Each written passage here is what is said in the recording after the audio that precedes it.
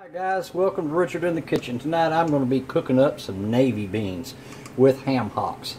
Soak these beans overnight. I'm going to put them on the fire. Man, I tell you what, there ain't nothing better than navy beans. Feels like a Sunday though. Anyway, let's get started and I'll show you how I do this. First, take your beans, and what we're going to do first is we're going to put them in a strainer and we're going to sort through them to get out any bad beans or dirt and matter like that. Give them a good rinse. Doesn't take long to do this. And once we get this rinsed, we'll put them in a pot and we'll soak them overnight. A lot of people say you don't need to do that. You can do a quick soak method. It's just the way my grandmother and my parents did it. Softens them up, reduces cook time overall once you get all your other ingredients in there. Next, add your rinsed beans to about 6 to 8 cups of cold water.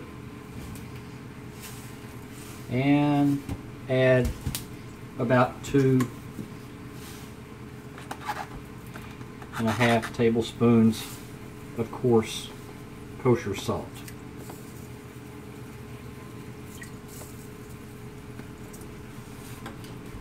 And let them soak overnight. Cover them up. Soaking my beans all night long, I want to discard the soaking water. And one thing this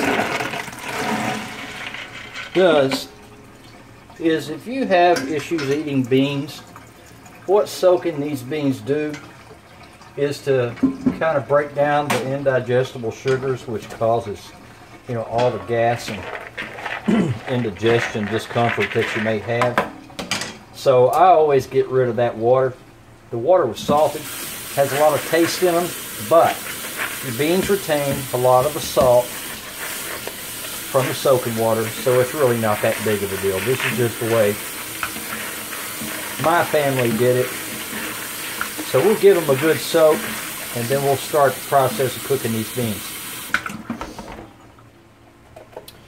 Okay, we've rinsed our beans the second time, got rid of the soaking water. I'm going to add some chicken stock. Really adds a lot of good flavor. If you find you don't have enough chicken stock, you can add a little bit of water just to cover the beans. At this point, I'm going to add 2 good sized smoked ham hocks, some shallot onions, some shredded carrots, chopped up celery, about 4 cloves of garlic, and a good amount of pepper. You don't want to salt this because remember, we put salt in our soaking water and we don't want to oversalt our beans and make them hard. You can salt to taste afterwards. I'm going to bring this to a boil for about 10 minutes. We'll cover and cook on medium-low for about 2.5 hours. Our bean water is just starting to boil. At this point, I'm going to add a sprig of thyme and 1 bay leaf. Give this a gentle stir. Now we will let this boil for about 10 minutes. Put a cover on it, and we'll cook them on medium-low for about 2.5 hours. Be sure to stay tuned to the end of the video when our beans are just about ready. I'm going to show you 2 things my dad did that really enhanced the texture and the flavor of these beans. So we'll see you all in about 2.5 hours. About halfway through, you're cooking your beans. It's been about an hour. Man, they sure smell good. Okay, thing I like to do is put about 3/4 of a stick of butter, real butter, in with my beans to add some richness. Give that a quick stir. We've got about another hour. Ham hocks are starting to come along pretty good. Alright, we're almost there. One of the tips that I have here that my dad used to do He used to also add bacon bits and the bacon fat to his navy beans. Or really any kind of beans that he, especially butter beans. Man, I tell you what. Alright, we're going to take this bacon and plate it up on this wire rack and paper towels. And then we're going to pour our bacon grease into our pot of beans. Is there anything better than bacon cooking? Smells good. Be sure and be careful when you're pouring your bacon grease into your pot of beans. Man, it smells so good.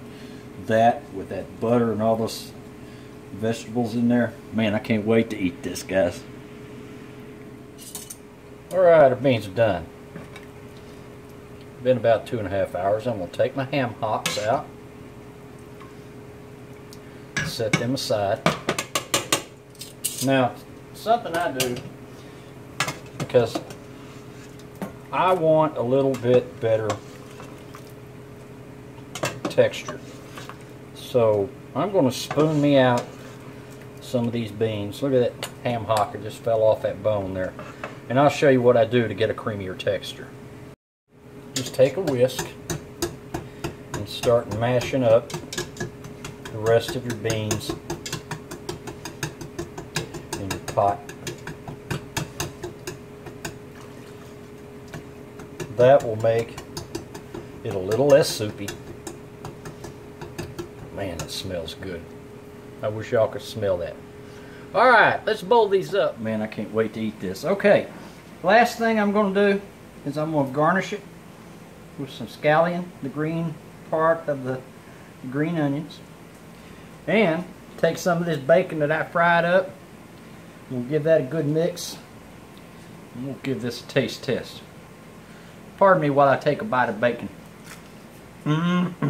That's good. Alright, let's get into this. Taste it. Man. Perfect.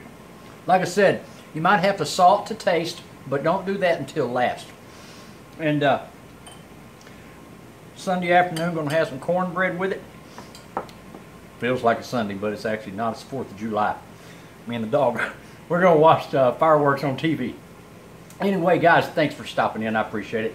And I'd appreciate it if you'd like, share, feel free to share, make a suggestion how you do your beans, and I'll give it a try. Till next time, see y'all later. Bye-bye.